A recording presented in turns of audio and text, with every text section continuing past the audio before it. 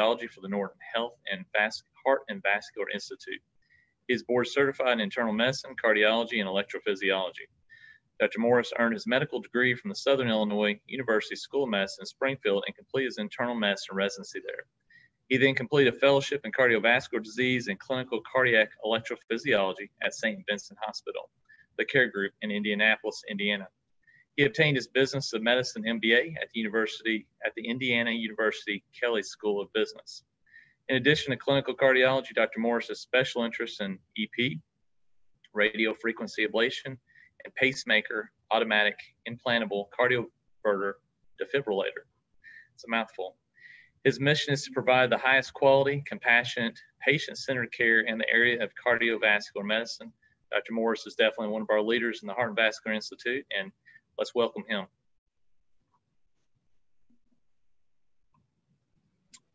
Well, thank you, Josh, for that. Get my slides up here.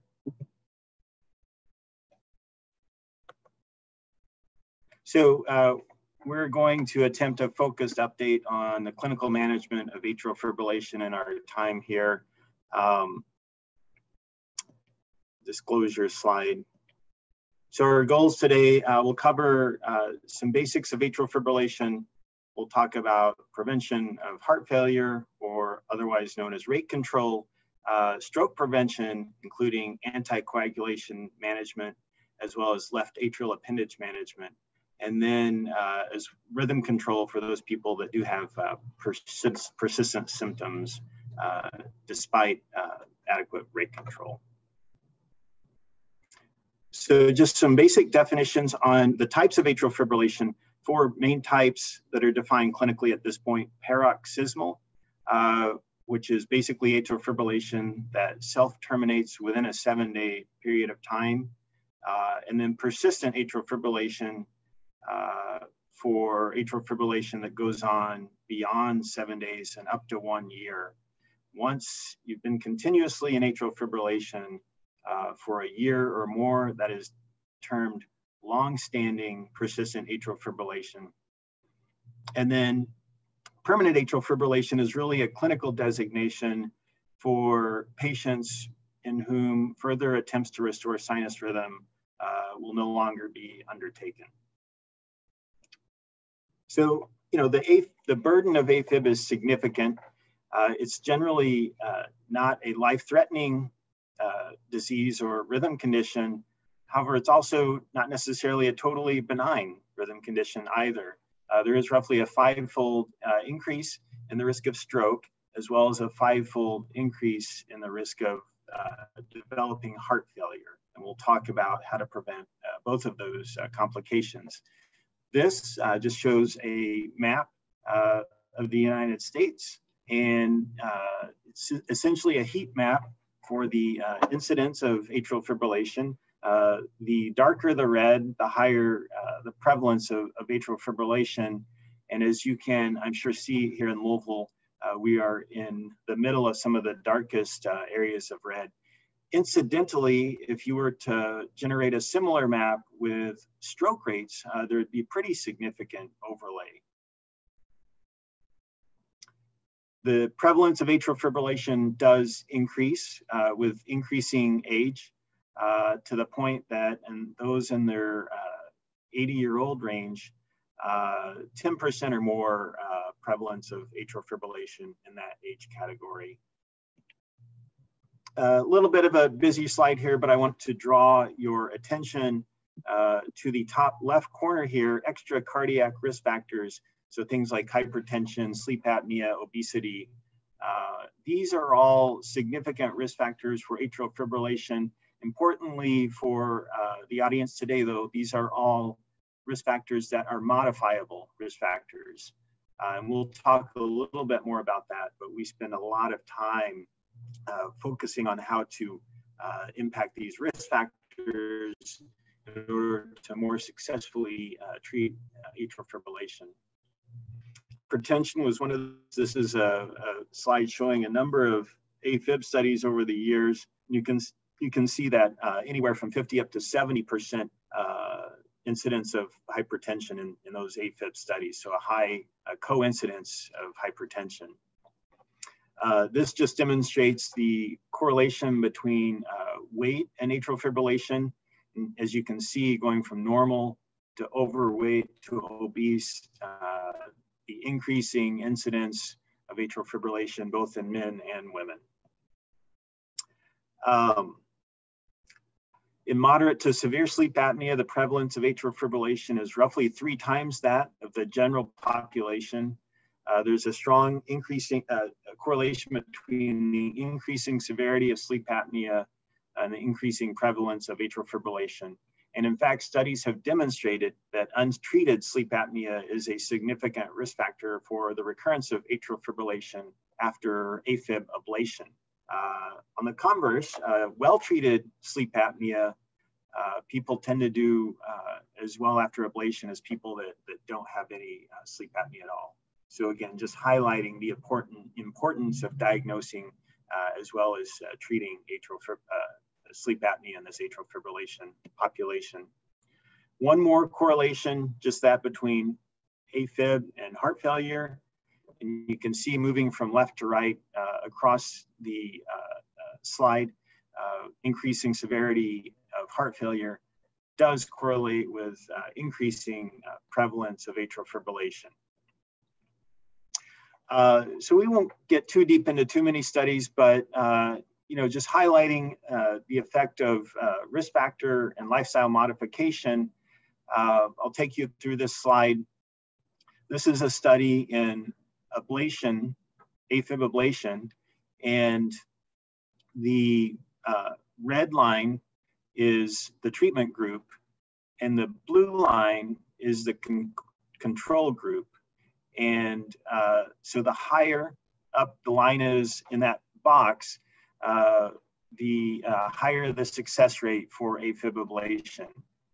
And you can see on the right panel, those that have had one or more AFib ablations, the treatment group has a fairly high success rate and pretty significantly higher than the control group. So what was the treatment group in this study? Well, basically it was all the people in the study were undergoing an AFib ablation. The intervention arm was risk factor modification. So essentially an intensive program to lower blood pressure, to control diabetes and glucose, to diagnose and treat sleep apnea, as well as for weight loss. And so you can see there highlighting the importance in controlling atrial fibrillation, particularly after AFib ablation for all of these various risk factors. So clinical presentation, people can present with the classic palpitations. People say all kinds of things: heart racing, fluttering, pounding, skips, flip-flops. People may not have that though. They may just have fatigue or feeling more tired than usual, dyspnea, shortness of breath, dizziness or lightheadedness, or just an inability to exercise or exercise intolerance. And then, as we know, not infrequently, patients can present without symptoms. Sometimes is found incidentally in a physical exam with primary care, or when they show up to PAT for their preoperative evaluation.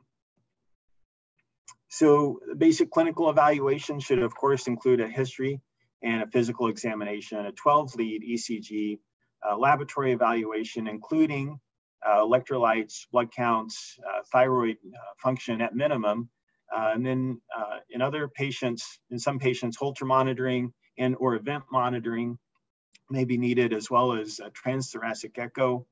In some patients, a stress test may be indicated. So, preventing heart failure. A tachycardia-mediated cardiomyopathy is not an uncommon finding in patients that present initially with uncontrolled atrial fibrillation and rapid rates. In fact, there's study data to show this. Here you see in this panel, on the left-hand side of the panel, initial diagnosis, atrial fibrillation with heart rates 120s and above, and the median ejection fraction in this group was 25%. ranging from as low as almost 10% up to just over 30%. With just achieving rate control, at follow-up, the median ejection fraction improved to 52%, with a range of around 40 to almost 60%. So I think this highlights and demonstrates the importance of rate control in this group.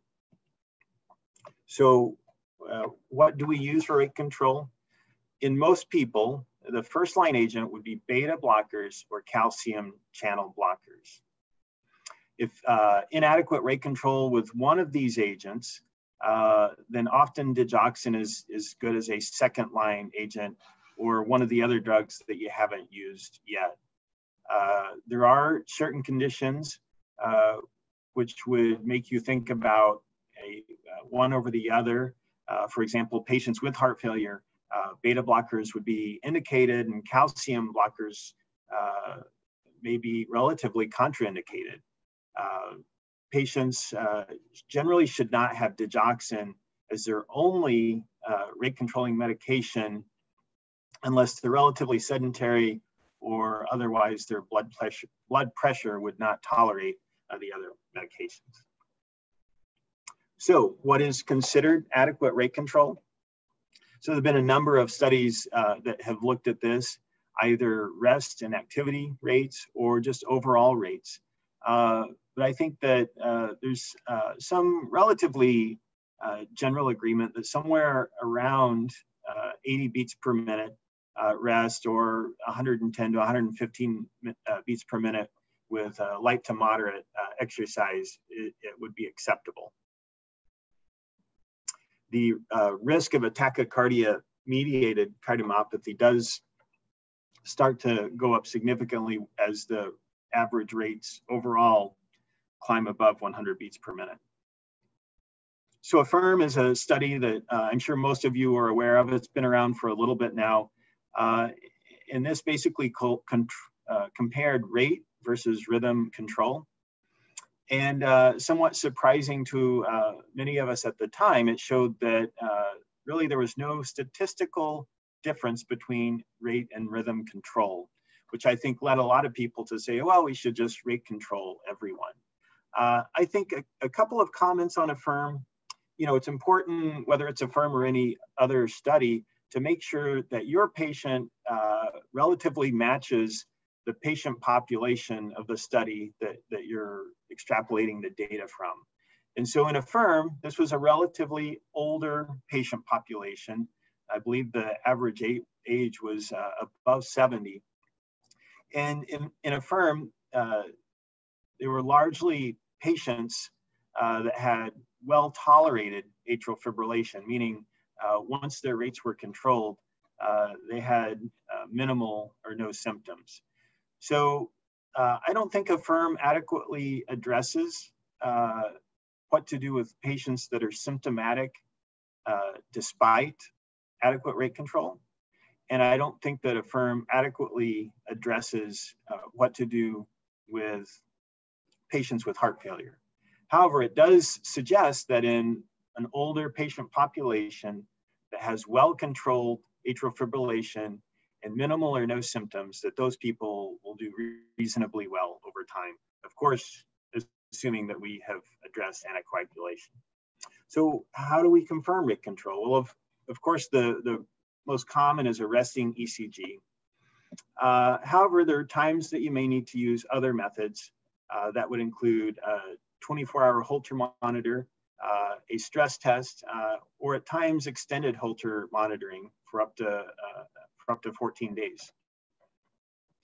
Some of the advantages of some of these methods, other than just a resting ECG, it allows you to evaluate heart rate control when the patient is active in their own natural environment as opposed to sitting or laying at rest, and gives you a better sense of the effectiveness of your rate control regimen, as well as identifying those patients where there is adequate rate control at rest, that are symptomatic with activity and have rapid rates, primarily just during activity. So stroke prevention is key. Once we have gotten the rates controlled and make sure they're not in heart failure, the next thing we want to turn our attention to is preventing strokes. As we noted, AF brings with it roughly a 5-fold increase in the risk for stroke. Of course, stroke in atrial fibrillation is primarily the result of cardiogenic embolism. Blood can pool in the left atrium, particularly in the left atrial appendage. A blood clot can form, and that blood clot could break off and cause a stroke or systemic embolism. So every patient with atrial fibrillation should be assessed and risk stratified to see if they should be on anticoagulation. And I want to emphasize here that the decision on anticoagulation really and truly should be a separate decision from whether you're going to treat them with rate control or rhythm control. So how do we decide who needs anticoagulation? Well, according to the most recent AFib guidelines by the ACC and HRS, which are professional societies, the CHADS-VASc score, which I'm sure most of you are familiar with at this point, is the preferred method for risk stratification. You can see on the left panel the various factors.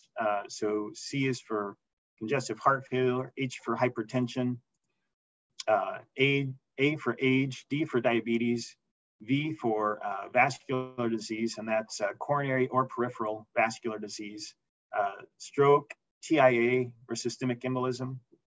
And then on the right panel shows the number of points correlating with the stroke rate. And so, for example, with a CHADS-VASc score of 5, the stroke rate is 6.7% per year. Again, that's a per year rate, not a lifetime stroke rate. And that's important to discuss with patients. If you're going to have this discussion, 1% or 2%, may not seem like a big number. And then until you put it into the perspective of that being a yearly stroke risk. I just put this slide in here to remind you all that sometimes it is useful to use your peripheral brain. If you're not doing this every day, this is an app that my former partner, David Mann, had written, who is an EP physician, and you check off the boxes and it spits out the corresponding score as well as the annual stroke rate. And these sorts of things can be helpful reference tools, as I'm sure many of you use. So what is the recommendation? So for men with a CHADS-VASc score of 0 and women with a CHADS-VASc score of 1, it is, quote, reasonable to omit oral anticoagulation because the risk of bleeding, largely equals out the reduction in that risk of stroke. For men with a score of 1 and women with a score of 2, anticoagulation may be considered. And then when we get to men with a score of 2 and women with a score of 3, anticoagulation is recommended. Of course, the options for anticoagulation, the most recent guidelines, AFib guidelines suggest that NOACs in most situations are the preferred mode of anticoagulation. Warfarin, however, is still an option as well. This just demonstrates the importance of keeping patients within the therapeutic range. And that generally is 2 to 3 in most AFib patients. And you can see the data to back this up. Once the INR gets to 1.9 and below, the risk of stroke starts to go up fairly steeply. And then on the high side, once the INR climbs above about 3.9 to 4, the risk of bleeding does start to increase fairly rapidly as well. There are certain considerations to take into account. Generally, patients with mechanical valves should not be treated with NOACs.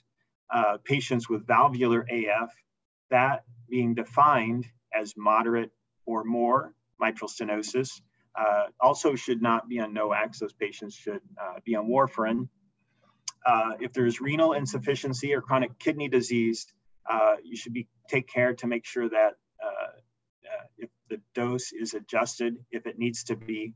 And in patients with end-stage renal disease or on hemodialysis, your choices should be limited to warfarin or apixaban.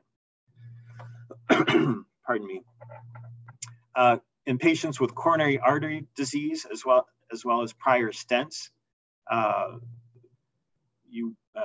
basically the goal is to minimize the period of triple anticoagulant therapy, that being oral anticoagulation plus dual antiplatelet therapy. I coordinate quite frequently with my interventional colleagues to come up with the best plan of care for these patients. And this is primarily an issue early after stent implantation. And then patients that have labile or INRs or issues with compliance on getting the INR checked, NOACs should at least be considered. So despite warfarin having been around for quite a long time and having several options as far as the newer oral anticoagulants that are in some cases significantly more convenient, the rates of anticoagulation in appropriate patients with a high CHA2DS2-VASc score and no contraindications still tops out around 50% or so. So, we still have a lot of work to do in this arena.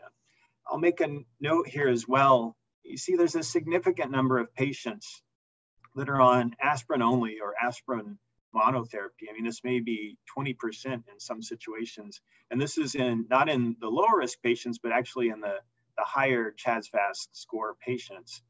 And, this really is not adequate therapy. In the most recent AFib guidelines, aspirin really has minimal to no role in treating atrial fibrillation. It really comes down to a decision about the patient being on oral anticoagulation or not. And so the risk of bleeding versus the risk of stroke on oral anticoagulation. So we still have some pretty significant work to do here to reduce the risk of stroke in atrial fibrillation. So speaking of those patients that are not on oral anticoagulation, some people do have reasons. They may have a high stroke risk, but they may have had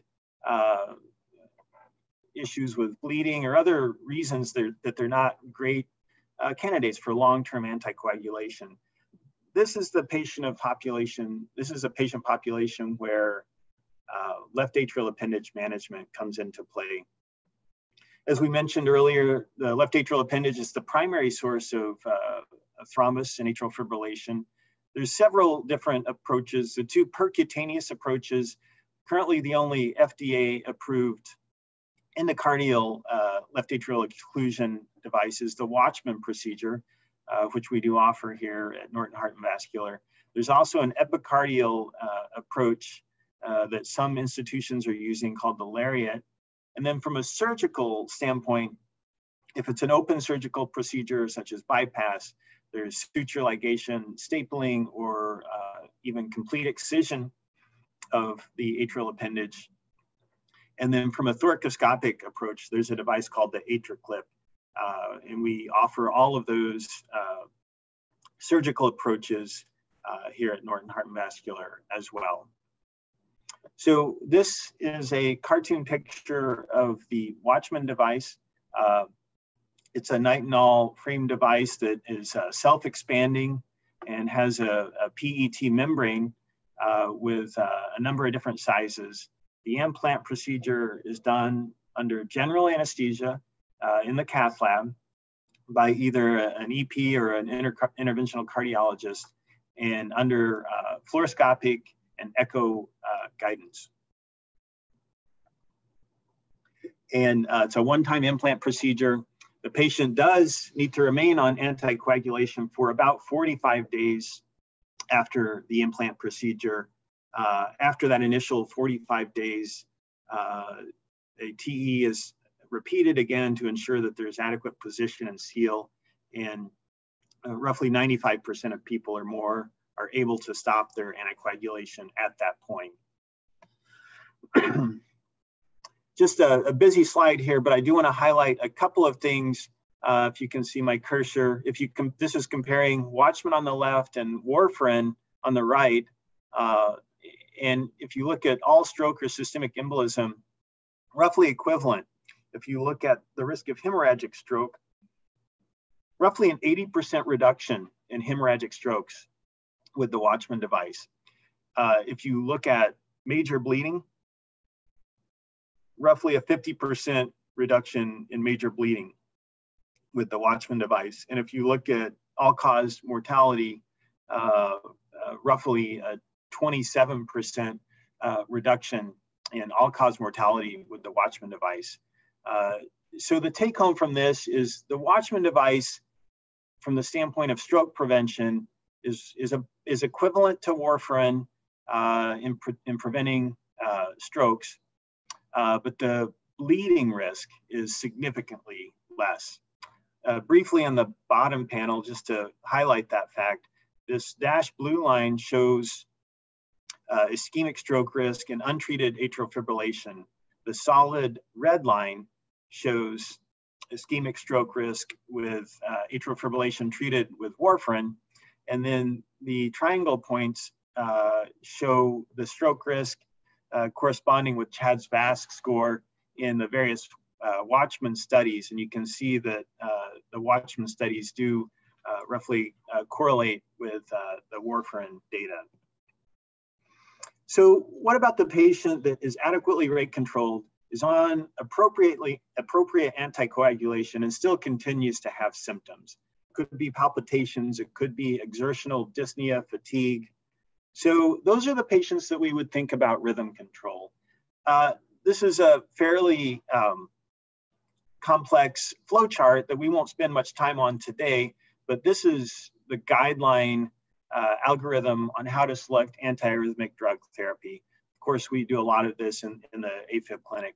The one point I would like to make on this slide, if you look at patients that have no heart disease, amiodarone is not a first-line therapy. Again, I repeat, amiodarone is not a first-line therapy for those with no or minimal heart disease. And that's for long-term management. There may be instances where you would use it short-term. So there are some instances that, of course, you would want to pursue acute rhythm control or acute cardioversion. And that's for those patients that present with acute hemodynamic compromise, hypotension, or other symptoms related to that. Symptoms or signs of ischemia. Patients that are in acute heart failure or pulmonary edema, and then so-called pre-excited AFib or rapid atrial fibrillation over an accessory pathway. So non-pharmacologic options for rhythm control include ablation. This will take you back to your days studying Netter. This is a cartoon picture of the left atrium and the four pulmonary veins. This picture is important because of this study completed in 1998. And what they did basically was map the triggers of atrial fibrillation. And as they mapped those triggers, the majority of triggers for atrial fibrillation mapped to one of the four pulmonary veins, one or more of the four pulmonary veins. So this quickly became the basis for ablation in atrial fibrillation. These are pictures that I look at on a pretty regular basis. This is a snapshot from the 3D electroanatomic mapping system that we use in the EP lab. This is an actual map of an actual left atrium that was created. This circle here is a catheter, along with this, here is the ablation catheter. And this shows the chaotic electrical activity in the left atrium and the ablation lesions around the pulmonary veins. And again, without spending time, you can see how now it's a nice, normal, regular rhythm and silent electrical activity in the pulmonary veins. And so isolating those triggers